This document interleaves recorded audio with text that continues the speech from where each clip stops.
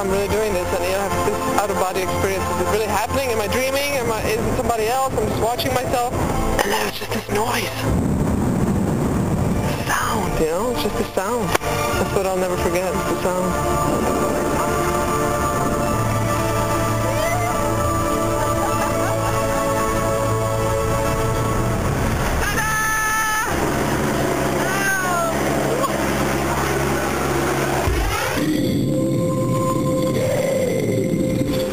Well done, Martina. The last time she looked that happy on grass was the 1990 Wimbledon Ladies Singles Final. One for the tennis fans, huh? Yeah. Good one. So early in the series too. So you've met them all, and now it's time for you to choose who's going to be facing the Bush Tucker trial. One celebrity from each camp will go head to head, and here's a little taste of what's on the menu. It's the ice cream van, with yummy lollies of every shape and size, and cones with loads of extra toppings. Which two celebrities will be left licking their wounds at the ice cream van?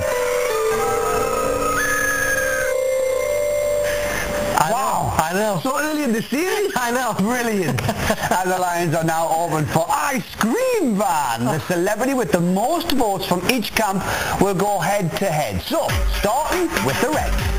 For Constable Paddock, do you get it? It's all on 32, 32 or 1. I do, I get it. If you think Danny won 3 at 03. To see George coldly go where no man's gone before at 05.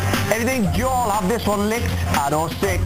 To see Martina serving lolly at 07. Another one for the tennis fans. Yes.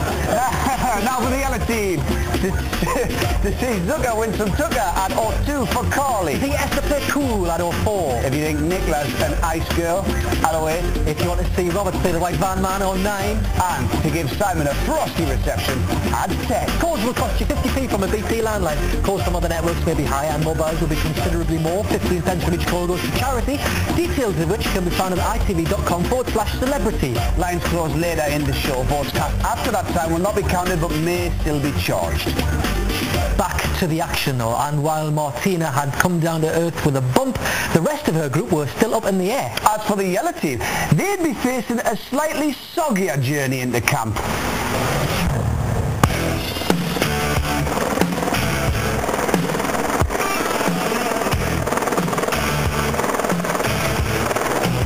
I think this is you guys. I stay with you. We've lost the main man. We've seen Simon go up to do this trauma in the tank for us, and we're all very concerned.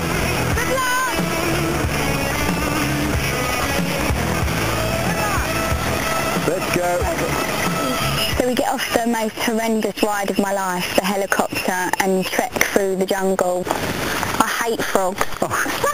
I hate them. What's the point in them? They're just slimy, green and ugly. Look at that. I mean, look, that is absolutely beautiful. And then we get to a water's edge with feet and a boat. Aha! Oh my God! What do you reckon? Oh, this is rubbish! You've got to cross the lake. I would have preferred Got to use jump the off a floating plane. feet in the boat. Follow the map to reach the other side. It's a long way. There's a million things down under there. Crocodiles, water snakes. Fingers crossed we won't fall in, we'll stay on the dry boat. And yeah, and we'll get across safely. One of the things was sort of motorised shoes, and the other two were unmotorised huge shoes. Okay, so me and Carly are happy, I think, to do the more strenuous ones. Okay. As, you know, Carly's fit and I'm just stupid. And then you do the boat, I think, and you can do the jets. I was actually thinking, what are these two up to? This is all very slightly patronising, but I don't mind. They do all this girly business, and they talk about their nails and the mascara, but when it comes down to it, they're warriors. The only other thing I will say is that I've never kayaked in my life, so it's an experience. I might not keep up with you. You're being towed. Yeah. Am I? By me. That's terrific. I don't think that engine is going to pull. Oh, wow.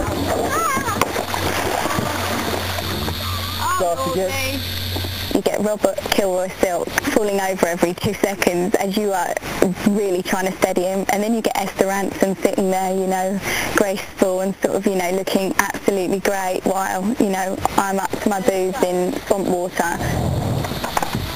When you need a rest, just let them float apart. Oh, yuck, what is it? Shit, what's that? Don't even think about it, Carly. It's lovely living.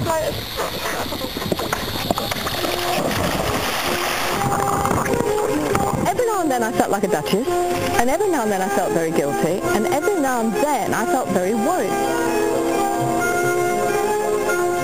Just as Robert was getting the hang of it, and you thought, he's a hero. He fell in.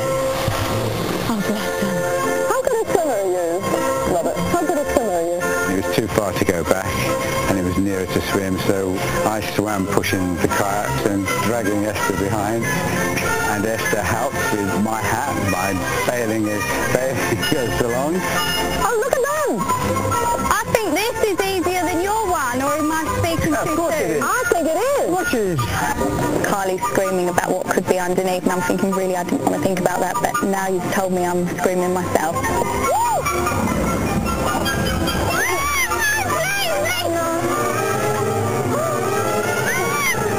If I think about it, right, I don't think I'd even take my shoes off to get on this floor, let alone put my feet in the water, swim in the water, fully dressed, you know, not knowing what's lurking below.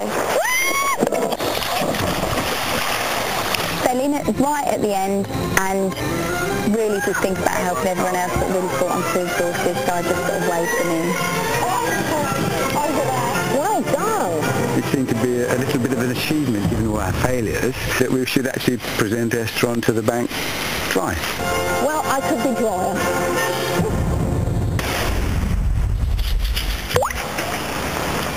I love that. I could be drier, says Esther, as she's used Kilroy's hat to paddle while her own is dry atop her head. Nice on her head. And can you believe how many times Kilroy fell in the water? I know. It's almost as if that contraption was deliberately designed to make him look stupid. Yes, almost. Anyway, back with the red team. It was time for the rest of them to jump out of the plane. And first up was Star Trek legend George Takei. But this was going to be no problem for a bloke who was miniaturised by the Spyrod Epsilon waves from a planet in the Territon colony. So, you're a secret Trekkie, are you? Who, me? Me? No.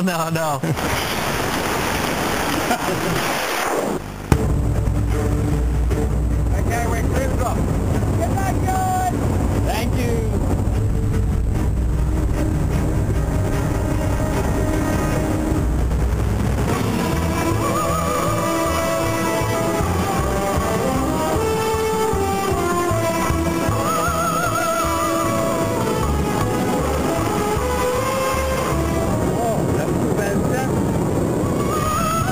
Both terrorizing and exhilarating. I mean, it's a strange combination. Liberating. And there we were, like Superman, flying. Well, we weren't flying, we were falling, but it felt like flying. Luke, you are amazing.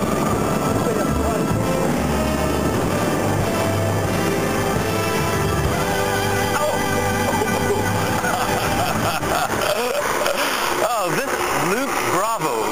You are fantastic. Well done! We survived.